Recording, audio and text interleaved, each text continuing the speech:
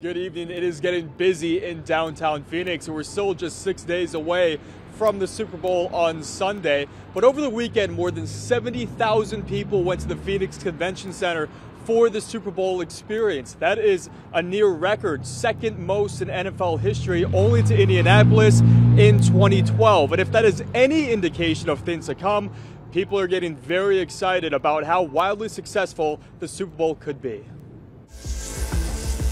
Come on, let's get fired up. This is the beginning of Super Bowl week.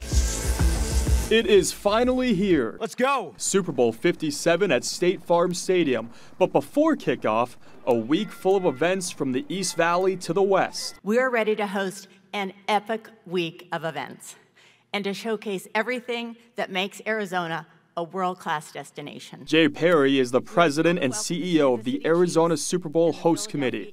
She says the goal with this year's Super Bowl was to expand the footprint of the event and make sure there is something for everyone. We've created a week full of entertainment, fun, music, food, and football. The world has its eyes set on Arizona, with the Super Bowl set to broadcast in more than 200 countries, with more than 200 million people watching the Kansas City Chiefs face off against the Philadelphia Eagles. Back in Arizona for the 4th Super Bowl here, and this is Arizona's Super Bowl. This has been the home of some really classic Super Bowls.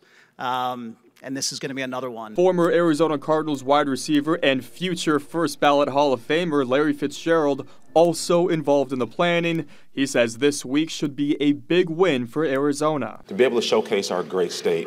I've lived here for 20 years, and to be able to see how our state has grown, how it's continued to grow in so many ways, to be able to see how our tribes are being highlighted for the great work that they continue to do in our state, and all the businesses that will be affected by this game, it means so much to our great state.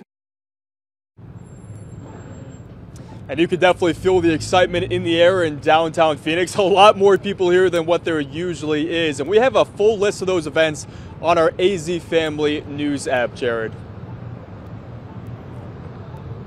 Like your average Monday evening, David, that's for sure. 70,000 people at the fan experience this weekend. That's a huge deal with many more nights ahead this week.